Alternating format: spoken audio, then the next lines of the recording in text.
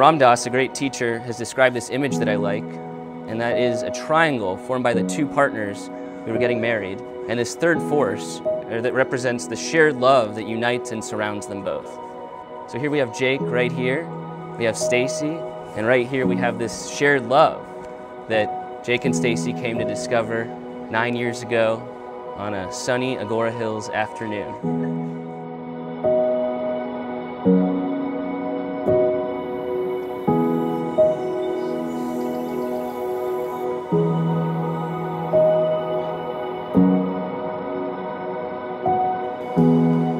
Ordinarily, I would have been concerned that two high school kids have spent their whole growing up together, basically, together, and I would have thought, well, maybe you need to get out in the world and experience a little bit.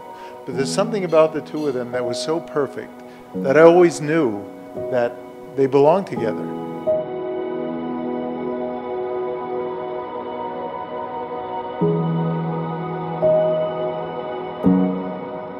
I believe those of you who know her would agree that Stacy is a kind, caring, intelligent, fun young woman who has a tremendous zest for life. Not only is she my daughter, she's my confidant and my best friend, and someone who I'm incredibly proud.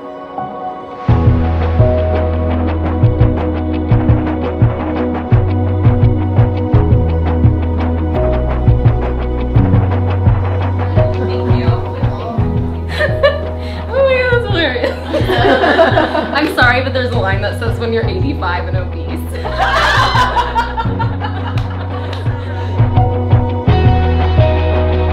Stacy, when I asked you to marry me, I told you how incredibly fortunate I felt to have met you at such a young age. At this point, we spent nearly half of our lives together.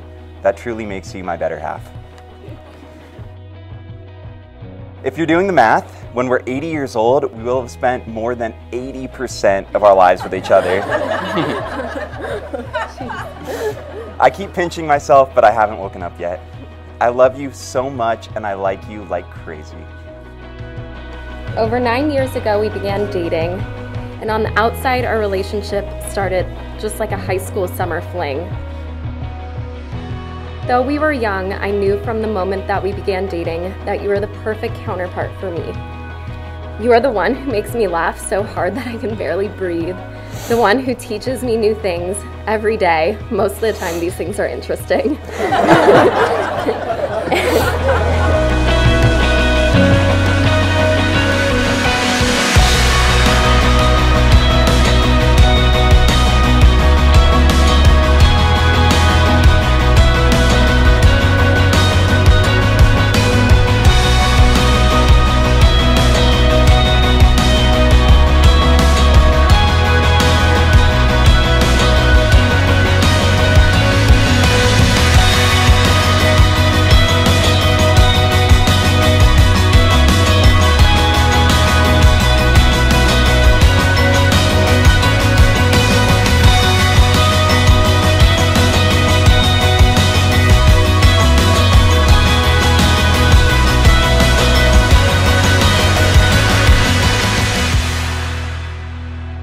You've taught me so much about what it means to be a good person, about our obligation to leave the world better than we entered it.